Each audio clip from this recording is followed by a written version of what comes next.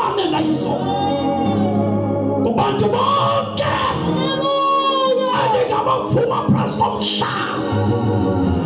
Ayikho indoda ehlangana nomuntu impilo yakhe imesi loo ndoda uyitshintshe impilo yomuntu iyenze impilo yomuntu ibe imessage ezihambela. Akakho umuntu adingagaranta ngaye tutubona problem hlangana nawo. Only one man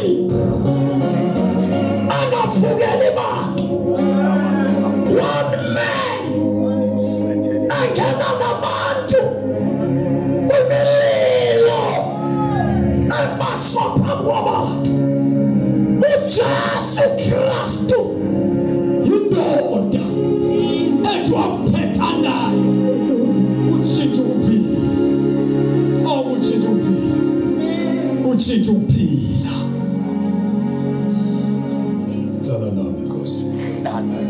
Kodwa aba basabane bamucenga 2 days.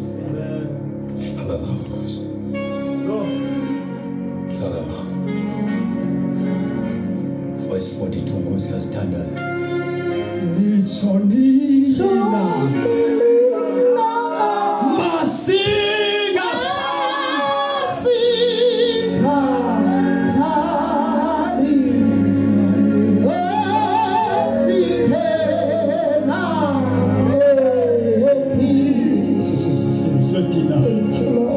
thina ngena xesha icawe esenziwe zazingakabangisani ngamahamela. Abantu abasindiswa kula maxesha ethu abayazi salvation ngoba bathi befika bagonyelwe icawe abayazi.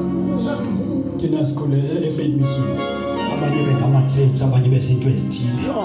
Sisebenza e-faith mission kanti sisebenza ekhaya. Sisenziwe kamandi isalvation ingeke enziwa abafundisi benu bengekayazi inkolo bayindawo yokudlela. Sizothina kamandi abefundisi abebephethe icawe inkonzo esenzisiweyo babengaphangeli ezicaweni babenobizo. Singene kamandi thina nesikolo singekabhabhazwa. Nina nifika kakubi sekuphakanyiswa isikolo umuntu ayibiziwe. Notubizo. Umuntu ayesikolweni engena nomoya ngcwele abuye azophatha ibandla engazimix yaphakela. Thina sitholisa vision amabandla engalo ingadi sithole pure gospel. Yengo sibona nje sakhiwe ngabantu abadifferent zicawe zahlukeneyo ukuze sivuthwe.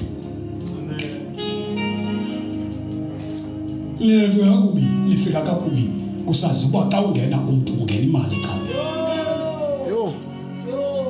Lifika kakubi abisalvation abaninzi abayazi salvation because umuntu wazi icawe ngaye salvation. Sifika manje icawe sakona abaqakwazana hola inkamkawe labefundisi. Nifika kubikela nifika labefundisa abaqeqeshiweyo bengaphiwanga ngoHoly Spirit abashumayela information igcwala inhloko nazi nibe nolwazi kodwa ningabi nayo experience yamandla kaMoya. Nibaptize nithathekele imessage kodwa nehlule kumjolo umoya ngcwele khona.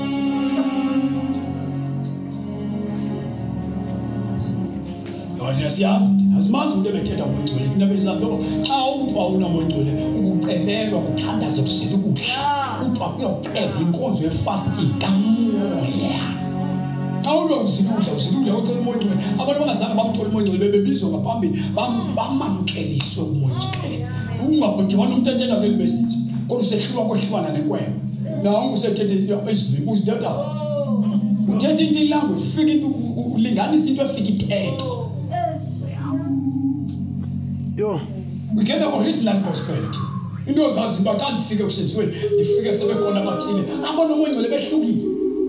Kuwe uyazi ngiyazibonela uba lo andifani naye tu ndiyafika kuwo ngoze uve kufana umuntu ofika namhlanje kuyafana nabadala njalo besimsiwe afike lingane nakuthi efike thina sehliwe sizibone basiyafika ababhuti abokudala bekhona ba nawo noma ubevuthetha nabo uyaboyika abethandaza bathandaza into ehambayo thina sikhula kakhulu siweshipa kakhulu akuvuki imthandazo ngoba sikhula ngomilebe ayikho emoyeni wethu uJesu ukhuluma nentombazana Samaria ujonga uzintetho lapha banquli ba akuniqula ngenyaniso akomo libambe lesilungu kukofuneka bamqule ispirits akusi engage kulento bayenzayo noma ukucula into engekhoyo emoyeni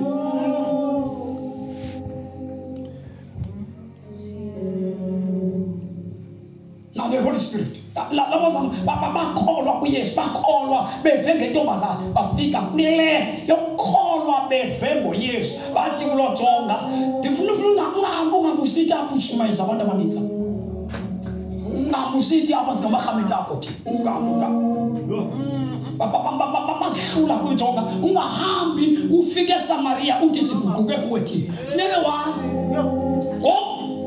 siku-stage 2 asikho kwilevel yokushunyayizwa ngabantu sesifana nawe andinawe ufike kuthi uve ngayo thina seza kuye sive nawe bamkelela ngejonga ngoba uzama ukubhongoza usithi unamakholwa wena ubala thina bajonga sikholwa uba sive ngawe sidlulile kula message yakho sesikwi-message kaJesu nasi yamehlo ndifuna usazi uba asizumane sicela kuwe sigoba kuwe asijonganga intsikelelo kuwe bo wena nathi siyefana ushabata uraha asikho size kuye ngoba sifuna ubungqina bakho kodwa ngoba sidlule kulo level asisekho kwilevel kamfundisi netawo sikulevel kaJesu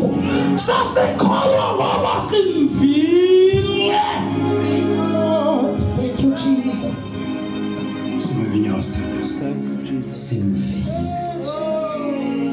ukholo lwethu luncike kuye iyamazi imba